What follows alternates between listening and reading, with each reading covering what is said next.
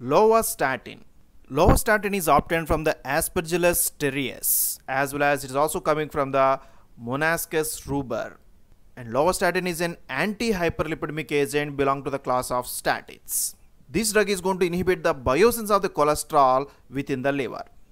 Cholesterol is going to be biosynthesized through the mevalonic acid pathway within the liver, and here the HMG-CoA is going to be converted into mevalonic acid by the one of the important enzyme HMG-CoA reductase enzyme. This enzyme is the rate limiting enzyme, so when this enzyme is going to be inhibited, the cholesterol biosynthesis can be inhibited within the liver. And lovastatin is going to inhibit this HMG-CoA reductase enzyme, thereby it controls the biosynthesis of the cholesterol within the liver. And two related drugs are the simvastatin and pravastatin, which are obtained from the lovastatin, so they are the semi-synthetic derivatives of the lovastatin.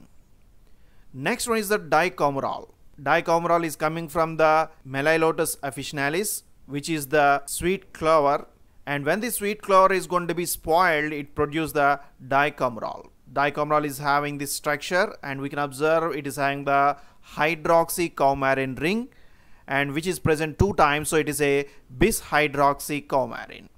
Bis-hydroxycoumarin has shown the anticoagulant property, and based on that, one of the synthetic analog is going to be prepared, and this is the warfarin.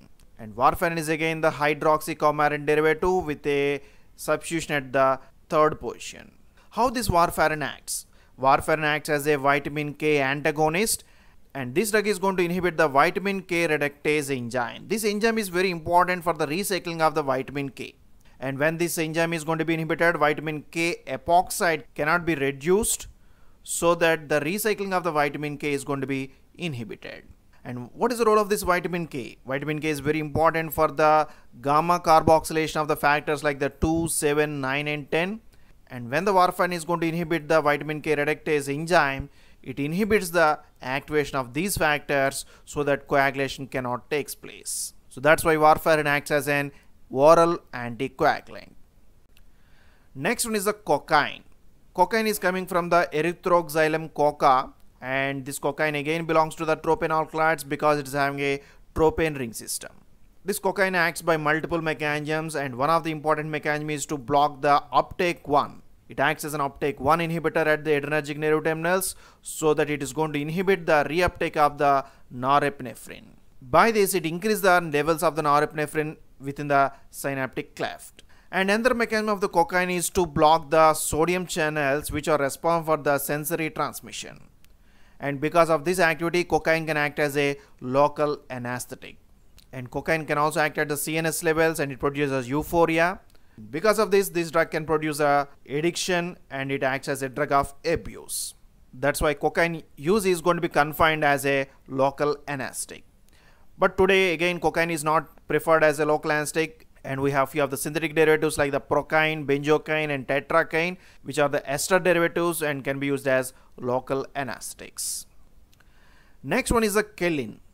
Kaolin is coming from the Ammi visnaga, and kaolin is not used in the allopathy, but few of the synthetic analogues like the chromoglycate and nidochromyl are widely used in the allopathy. These two drugs are acting like the mast cell stabilizers. So these drugs are going to stabilize the mast cells so that these cells are going to be freezed and they cannot undergo the degranulation. And when the mast cells are not degranulated, they cannot release the histamine. And you know, histamine is one of an important inflammatory mediator, so that inflammation can be controlled by the chromoglycate and nidochromyl. That's why these two drugs, even they are not the antihistamines, but they can control the histamine, so they are called as mast cell stabilizers. And these drugs are found useful in the treatment of allergic rhinitis, hay fever, as well as in the prophylaxis of the asthma. Next one is the Tetrahydro cannabinol, THC. Tetrahydro cannabinol is coming from the Cannabis sativa, commonly called as hemp plant. And this THC is having some psychoactive properties. Because of the psychoactive properties, it is going to act like an analgesic as well as mild tranquilizer.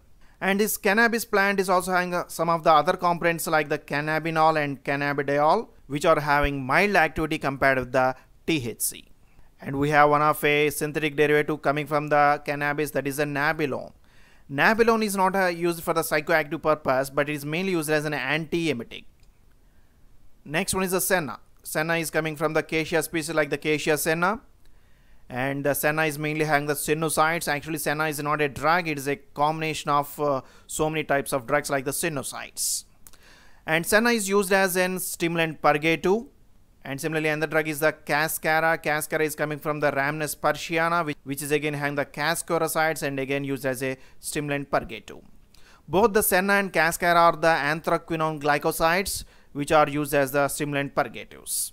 Similarly, rhubarb is another drug, and extract of the rhubarb can be used as again astringent as well as a purgative. Similarly, yellow. Yellow is again coming from the yellow species like the yellow barbadensis and yellow officinalis, and so many species are there and so many varieties are there. And yellow is having the important chemical constant barbaloin. This barbaloin can be used as an emollient, and nowadays yellow has proved so many important properties like an emollient, anti-ulcer agent, anti-cancer agent, and mineralocorticoid properties. So many properties are attributed to the yellow. And again, yellow is not a single drug, it is an extract, and it is mainly having the barbaloin as the chemical constant. St. John's wort. St. John's wort is coming from the Hypericium species, and it's one of the important chemical constant is the hypericin. Hypericin is going to act as an antidepressant, and particularly it is one of an herbal preparation used as an antidepressant. It works like an SSRIs like the selective serotonin reuptake inhibitors. But this drug should not be combined with the other antidepressant because it leads to so many drug interactions.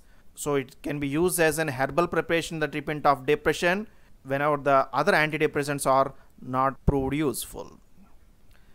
Next one is the artemisinin. Artemisinin is coming from the Chinese herb like the Artemisia annua, and it is having an endoperoxide bridge.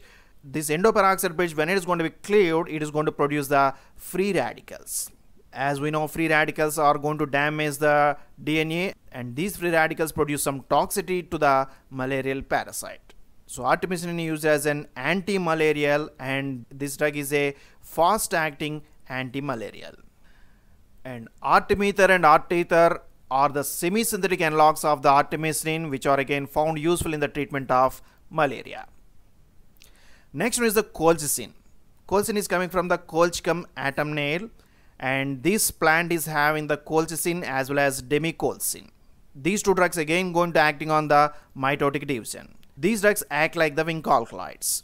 Beta tubules are going to be polymerized to the microtubules, and colcin and demicolcin are going to inhibit this polymerization step, thereby they inhibit the microtubule formation. And these drugs are used as anti-gout agents. Next one is the ephedrine. Ephedrine is coming from the Ephedra species like the Ephedra sinica, Ephedra officinalis. So many types of species are there, and we have two drugs from this plant, ephedrine and pseudoephedrine. These two drugs are acting like mixed acting sympathomimetics. So they can release the noradrenaline from the storage vesicles as well as they can directly activate the adrenergic receptors. So they are acting like mixed acting sympathomimetics. These drugs can produce so many activities like the cardiac stimulation, bronchodilation, but because of the side effect profile, these drugs are mainly used as an nasal decongestants. Next one is the podophyllatoxin. Podophyllatoxin is coming from the Podophyllum peltatum, and this podophyllatoxin can inhibit the topoisomerase 2 enzyme, thereby it inhibits the DNA replication. And this podophyllatoxin can be used as an anti-cancer agent. And the semi-synthetic analogues of the podophyllatoxin are the etoposide and teniposide. Again, these two drugs are going to inhibit the topoisomerase 2 enzyme and found useful in the treatment of cancer. Next one is the camptothecin. Camptothecin is coming from the Campothecia acuminata. This camptothecin can inhibit the topoisomerase 1. Again, topoisomerase 1 is important in the DNA replication. In this way, camptothecins are also acting like an anti-cancer agents. And we have two synthetic derivatives like the topotecan and irinotecan related to the camptothecins. Again, these two drugs are going to inhibit the topoisomerase 1 and used in the treatment of cancer. Now let us see the drugs coming from the fungal and other cultures. We have so many types of drugs like the mycophenolic acid, cyclosporine, tacrolimus, sirolimus. All these are the different drugs coming from the various cultures, and these drugs are acting like immunosuppressants. Similarly, we have so many other drugs like the griseofulvin, which is acting like an antifungal agent. and other drugs like the penicillin, streptomycin, chloramphenicol, tetracyclines, vancomycin, and a lot of drugs acting like antibacterials. All these are coming from the various cultures of the bacterium as well as fungal cells. So many antibiotics are obtained from the various cultures, and the list is not limited. In this way, we have a lot of drugs in our medical world which are coming from the natural source.